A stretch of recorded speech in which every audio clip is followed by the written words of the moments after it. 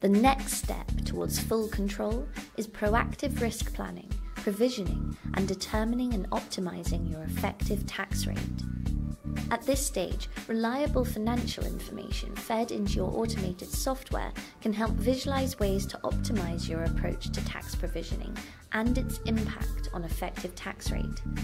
For example, Procter & Gamble has obtained over 17 advanced pricing agreements by providing detailed, financially backed information, helping them reduce their tax provisioning from $4 billion to just $500 million, allowing them to improve the quality of their earnings. This information can also help identify any mismatches that may still exist. For example, if there's a difference between reported effective tax rate and a rate based on value chain analysis. This will not only help your company build a robust defense in case of a dispute, but will also help achieve process optimization. Considering and classifying areas of impact as high, medium, or low risk means you can use low-risk areas to optimize the effective tax rate in a BEPS-proof manner.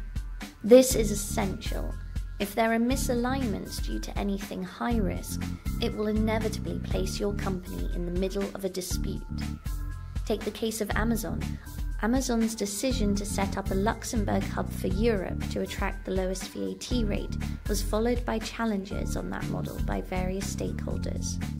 To prevent your company following the path of Amazon, consider: have you run all possible risk scenarios and their impact on your financials?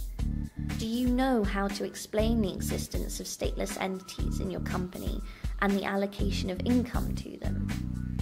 Have you identified mismatches between country-by-country reporting and local tax returns? If not, a software-based outlier analysis is key to bringing you a step closer to being fully in control.